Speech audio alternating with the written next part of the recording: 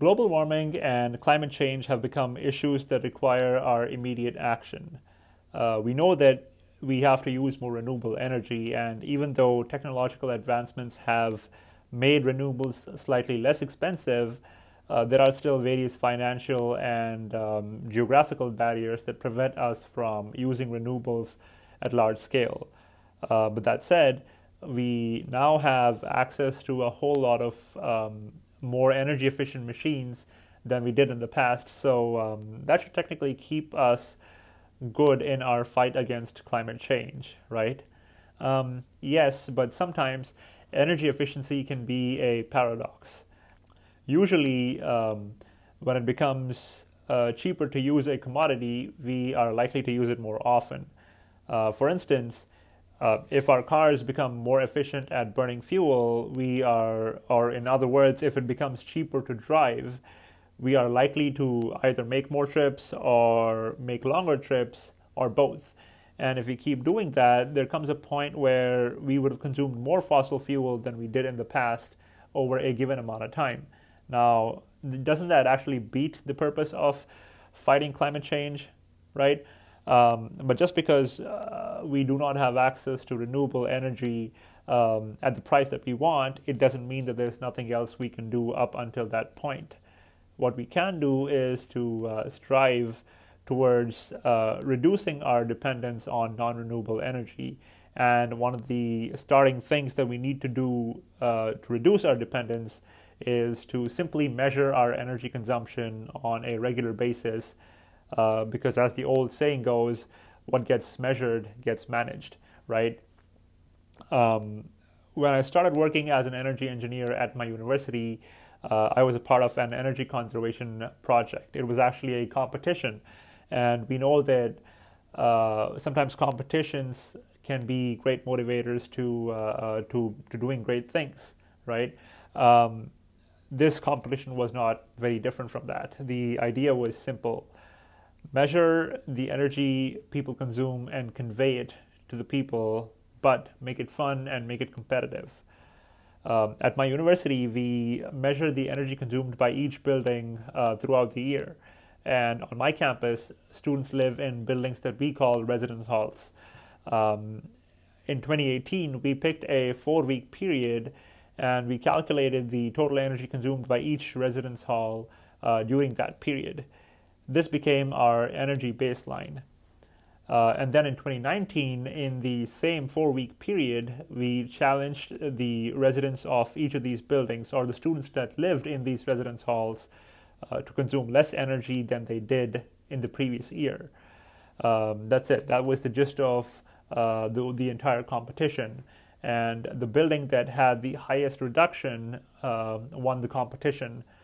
The students that lived in the building that won this competition got prizes related to sustainability. And I can tell that without getting into a whole lot of maths and formulas and conversion, in just 4 weeks, this competition had a massive positive impact. And it was fun because students kind of got involved in the whole competition. They got engaged in the dialogue about climate change and energy conservation.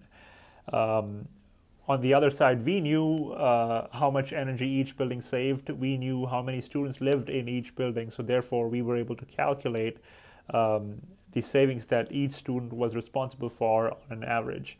And then we were able to also convey the broader impact that this competition had in terms of carbon emissions, greenhouse gases, etc., etc. These competitions are not anything new. They've been done in the past. But my concern is that they're not done enough. They're not done often. But the thing is that competitions like these should be easily replicatable, right? That said, I do understand and recognize that the competition that we had was based on the fact that people live on campus, and maybe on your college campus, students don't live on site. So does that mean that this competition cannot be replicated to your college? No, that's not the case. Maybe in your college, buildings are occupied by different departments, in which case this competition could be an interdepartmental competition, wherein departments 1, 2, and 3 compete against each other, and they also compete against departments X, Y, and Z. Or maybe this could be a first-year students versus second-year students, and so on and so forth. I think there are various ways to get creative with this competition to apply it to your specific university and your specific college. Sometimes starting a competition could seem daunting, and that's fine.